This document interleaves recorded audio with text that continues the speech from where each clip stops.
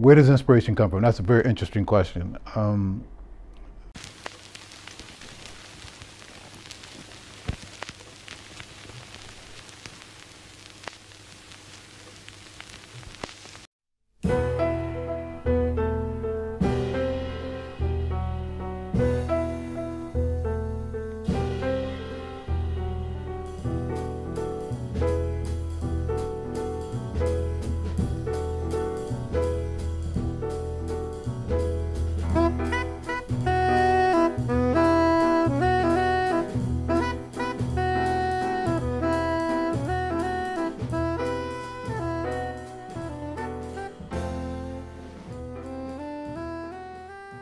My name is Gerald Moore. I'm from Bridgeport, Connecticut.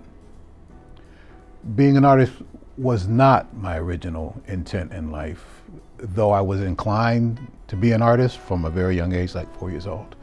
Long story. But I started making comic book characters out of clay, mythological characters out of clay, but I had no idea it was art. I actually wanted to be a writer. Where does inspiration come from? That's a very interesting question. Without sounding super spiritual, I believe all inspiration comes from God, from Creator, however you want to frame that. So to me, it's that context in which inspiration comes and through which I try to work. But it's my relationship to God that allows me to create.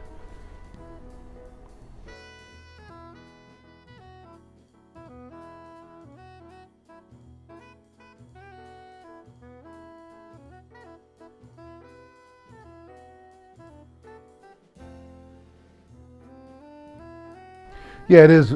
Who and what is the biggest influence in my artistry? That's a good question. Yeah, it's slightly different because I feel inspired by a lot of cultural figures. I can't name a single one. Off the top of my head, I'd say John Coltrane, but what does that mean? Because I'm not a musician. But his artistry reminds me of what art is all about.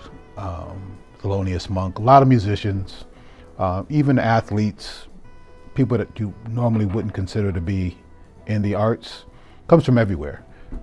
But it's my relationship to the process of learning and appreciating the work of others kind of guides that inspirational and informational work that I do.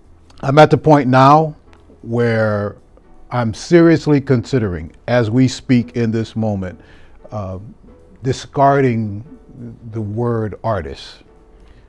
I've been thinking about this for a while because I really believe it's obsolete and I'm not sure that it applies to what I do.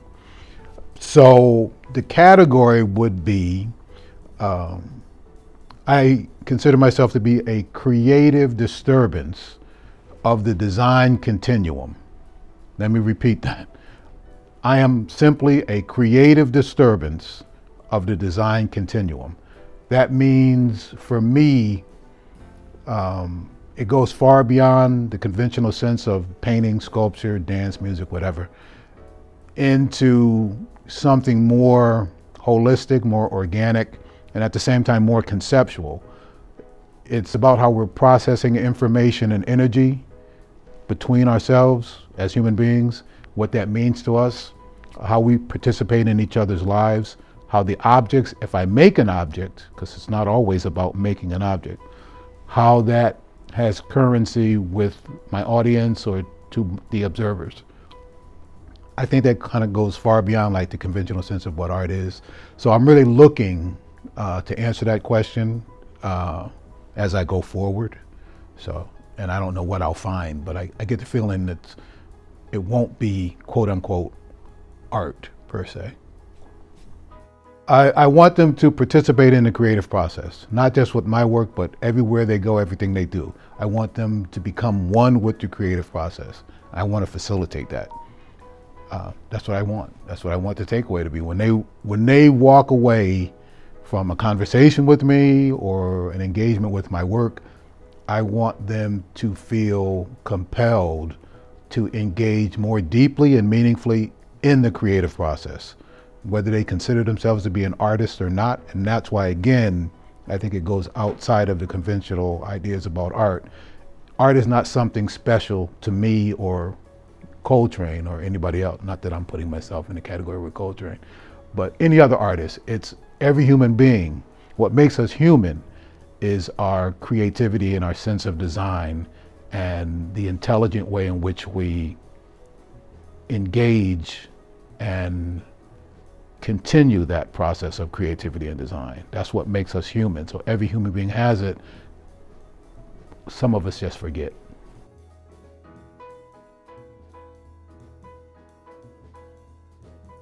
What I'm proud of, but it's the piece that engages me the most, and it's the most important piece to me. It's called The Game. And The Game is an interactive, conceptual performance work of art that has evolved into an educational, training, and communication tool. I've been obsessed with it for like 10 years. Like I said, it's interactive, it's conceptual, and it's performance-based.